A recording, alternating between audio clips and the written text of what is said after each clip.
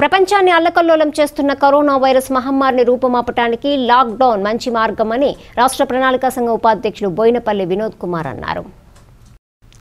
జగిత్యాల జిల్లా కొండగట్టు వద్ద జేఎన్టీయూ సాంకేతిక కళాశాలలో ఏర్పాటు చేసిన ఐసోలేషన్ వార్డును సోమవారం రోజున ప్రణాళికా సంఘం ఉపాధ్యక్షులు బోయినపల్లి వినోద్ కుమార్, శాసనసభ్యులు సుంకే రవిశంకర్, డాక్టర్ సంజయ్ కుమార్ తదితరులతో కలిసి పరిశీలించారు.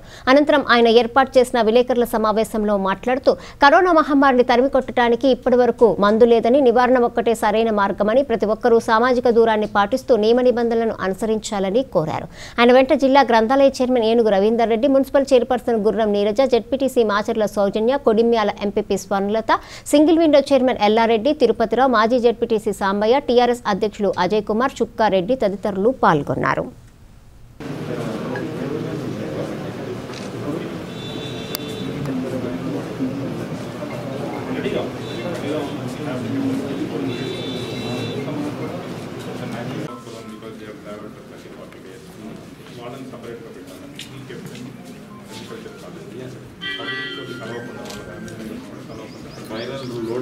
లోడ్ ఎక్కువ ఉంటుందని అక్కడ వాళ్ళని పెట్టండి. ఇక్కడ